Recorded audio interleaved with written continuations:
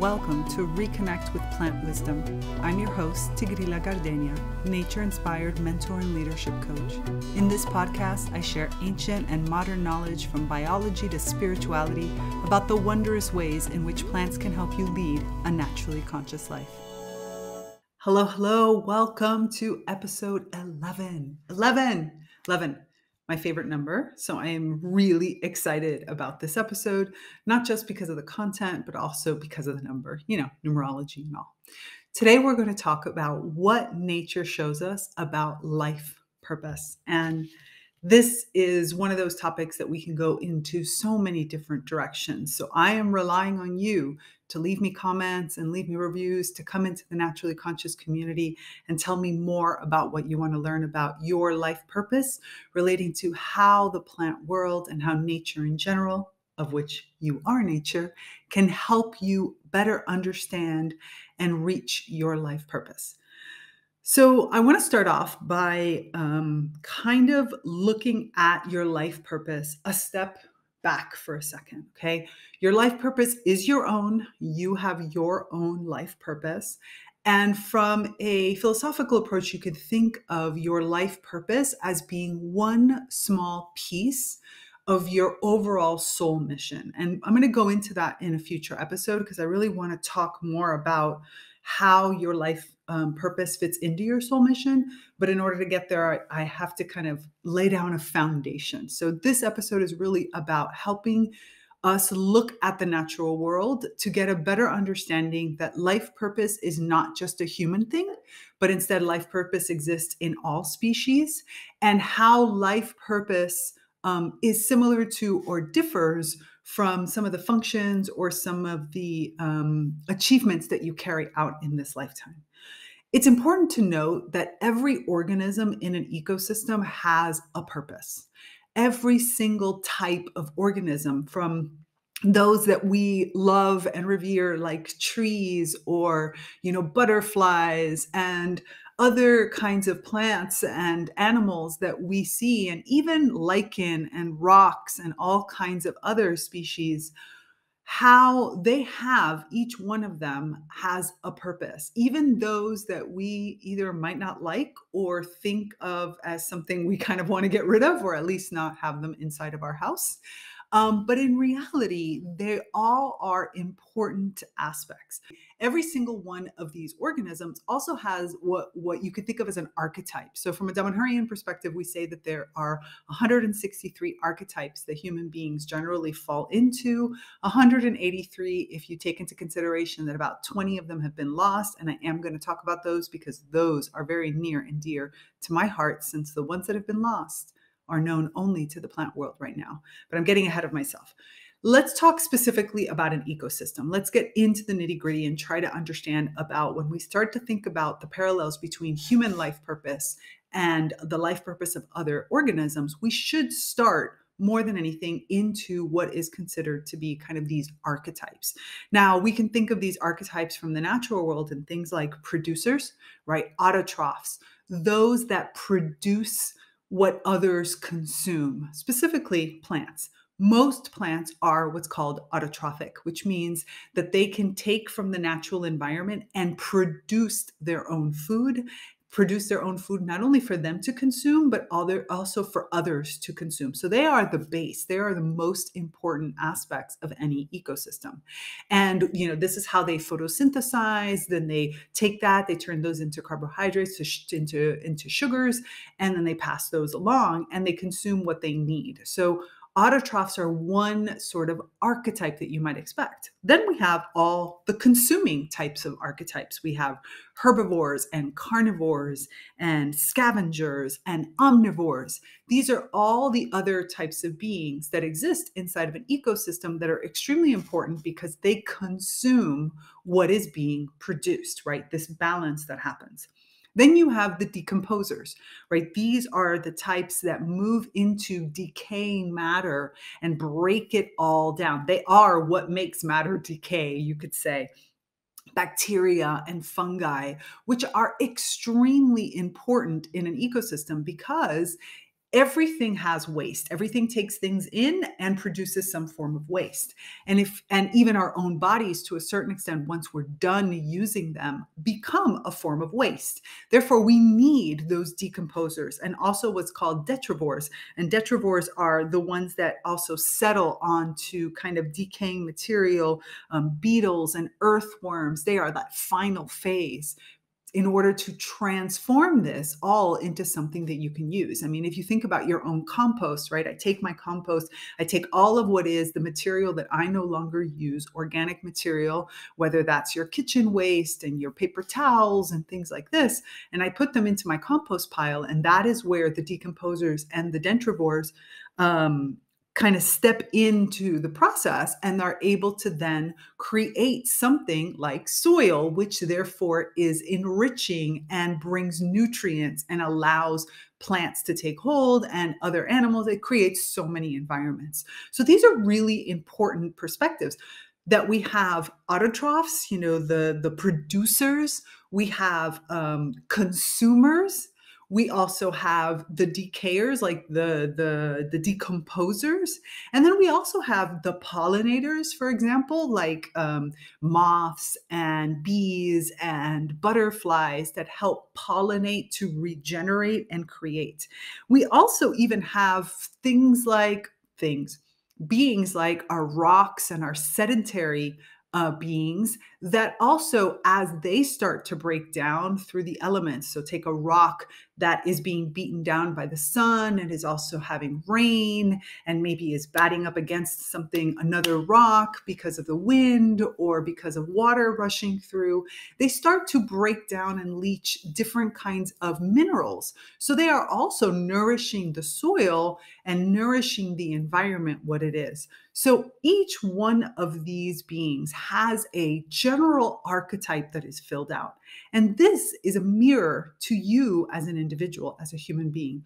You have a general archetype that you fit into, and your life purpose is within that archetype. In other words, what you came here to do, you were given a series of talents and skills. You have a series of abilities within you that are within a broad archetype. Now, let me be very clear that this isn't like saying, I'm an artist and therefore I can only make art. That's not what I'm talking about when it talks about archetypes.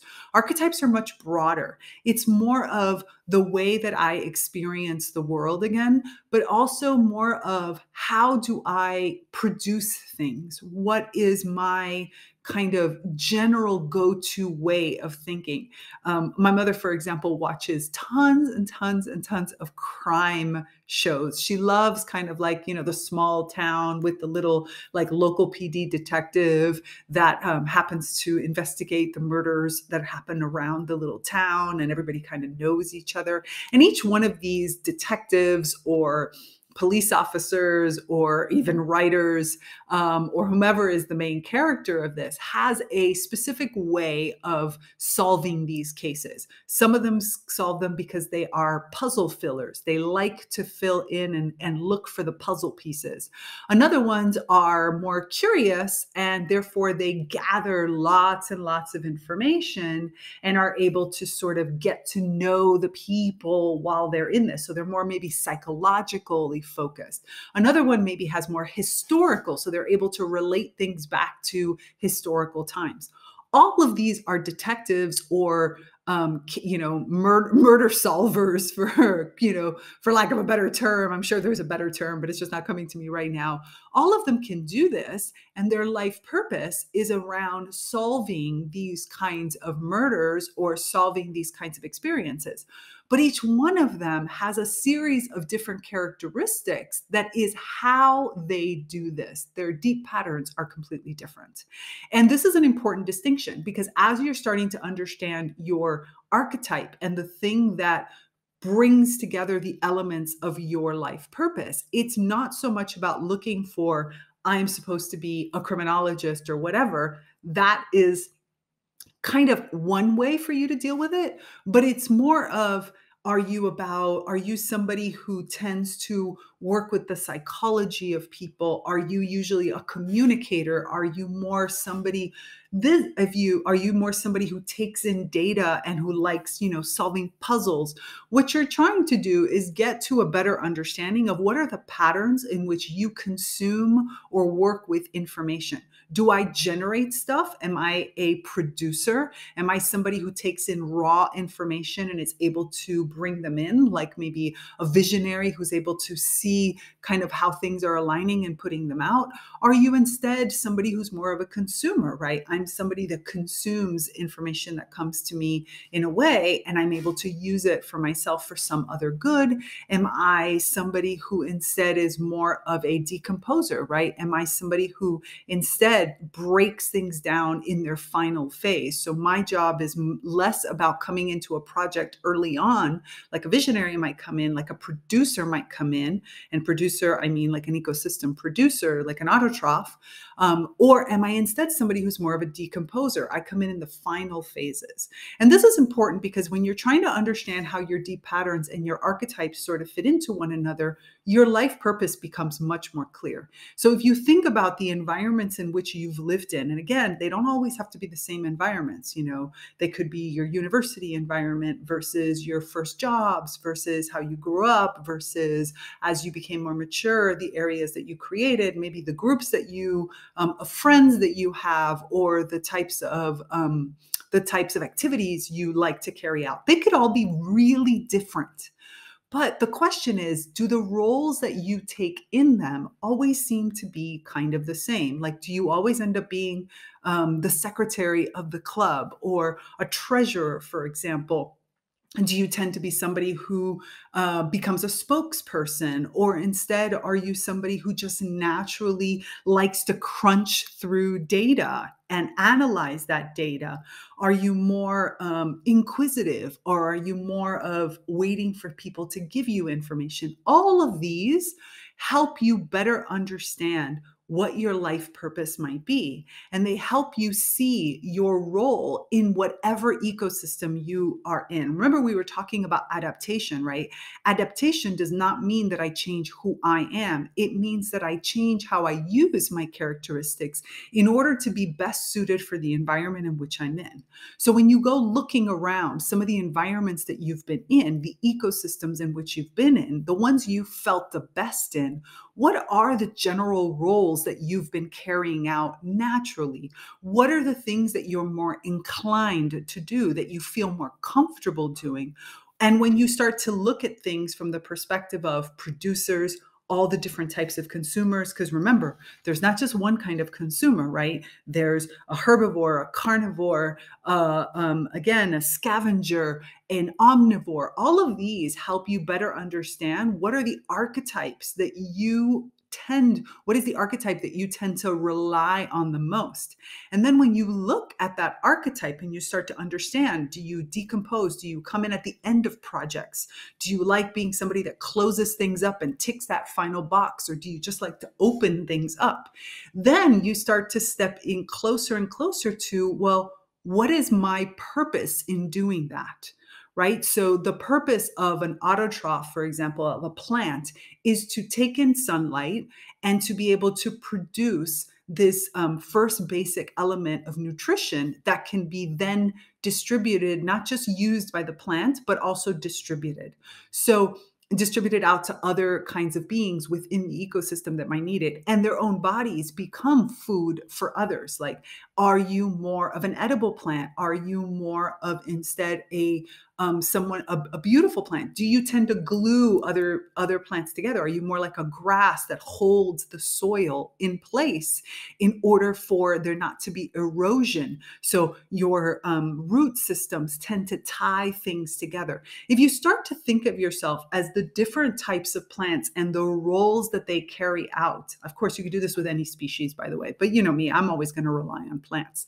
If you start to look at the roles in which you tend to fit in, you start to get an understanding of your base archetype.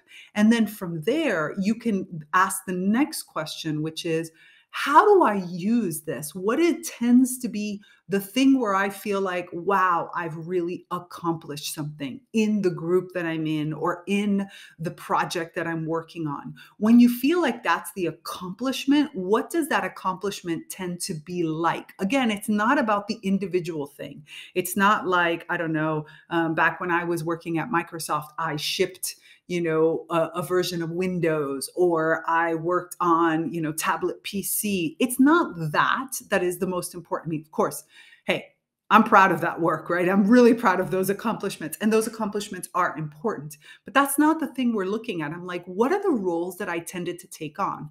And personally, in all of those projects, I was a project manager.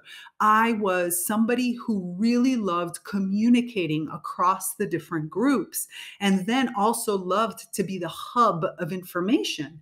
And in almost all the projects, what made me an excellent producer, because I was a producer when I used to produce large events, what made me excellent in my work in software development and in places like Microsoft and Real Networks, and what made me an amazing kind of conduit, even when I first arrived at Dom&Her, was my ability to be a hub, to collect large amounts of information and then distill it into a way that I could communicate. That is my base deep pattern, you can say. And then from there, I learned that how I use this is to make the dreams of others come true. I am a visionary, not in the perspective of having the original idea. I am a visionary in being able to take things that people can't see how they click together and click them together and then communicate in a super easy and simple way what that vision looks like. And that's what I do for the majority of my clients. Like when we're working, what I'm doing is asking curious questions. I'm supporting you to be able to make those clicks of all these disparate things that you have. And so as a coach and a mentor, I'm helping you see how these things about you come together so that you feel comfortable and get the courage and the confidence to be able to express them in how they are. That's my life purpose. My life purpose is to make the dreams of others come true. I don't need anything else than that. And the way I do it, the patterns, the archetypes that I hold to do that is that gathering of information and of seeing how it comes together in a form that's right outside the box. And this is the reason why the plants and I get along so well. I don't have a traditional linear thinking, even though I can be really very linear. I'm very linear in the way that I communicate. Things come in and I can put them in an order and I can easily communicate them out. But I can put in things that don't seem to make sense together when you look at them just outside of yourself. It's my hub that brings them together, and that's my archetype. And that's what I learned from the ecosystem services. The creation of an ecosystem, of a community, of a general area is exactly that. It's all these individual parts and how those come together. And so looking at an ecosystem helps you better understand your own life purpose, which is made up of your archetype, right? That general thing that you do, the deep patterns you carry out as part of that archetype, and then the overall results that you tend to obtain when you best use your archetype and your deep patterns. That is your life purpose. My life purpose is connected to other people, and I am making these dreams come true because it is important for humanity that your dreams come into existence. The people that come to work with me are people who have a mission, have a life purpose that is important. And my role is to make sure that whatever it is, you confidently do it. And so that is how I have been able to work so closely with the plants to get outside of the human logic and bring these things into being, to help others step out of the conditioning and out of the logic that they historically have had in order for them to be able to express and make that dream come true. So it's really important for you to discover what your life purpose is, Not just because it's a nice tagline to have, but because it makes it so much easier for you to take certain steps. It helps you understand how those deep patterns of expression, how the archetype that you tend to be, how those fit together in order for you to accomplish something in this lifetime, or some things in the case of some of us in this lifetime. So I hope this has been helpful for you to really see how important it is to discover your life purpose, and how working together with the plant world, asking plants how they best understood their role inside of an ecosystem. Because remember, yes, sure, the majority of plants are producers, but not all of them are producers. And even if they are producers, they're autotrophs. It doesn't mean they always produce the exact same thing in the exact same way. Some are producing for others. Some are producing for themselves. Some are producing in a small knit group. Some are producing in a wider. Some are operating individually like a house plant. Some are producing in a giant forest. Some are more in a temperate, so they have to know when they produce. Some are in the shade, so they don't always have the opportunity. There are lots of variations, lots of patterns, lots of ways of producing. And so when you even understand your archetype, then you have to go one step deeper to understand how you carry out that archetype, so that then you can confidently apply those patterns to whatever project or whatever challenge that you are presently working on. So I hope this has been clear. If you have any questions at all, you know where to find me in the Naturally Conscious community. This is the place where we're having these discussions. And if you want to specifically go deeper and find your own deep patterns, your own archetype, in order to understand your life purpose, not so much as just an individual thing, but the life purpose connected to the greater good of humanity, please reach out to me, because this is exactly what I do. This is my life purpose, is to help you discover and carry out your life purpose on a regular basis with full confidence. All right. That's episode 11 of What Nature Shows Us About Our Life Purpose. If you have any questions, ask me in the Naturally Conscious community, and I will see you again next time. Bye. Thanks for listening to this episode of ReConnect with Plant Wisdom. Intro and outro music by Steve Shuley and Poinsettia from The Singing Life of Plants. So join me, Tigrila Gardenia, and my plant collaborators next time on ReConnect with Plant Wisdom.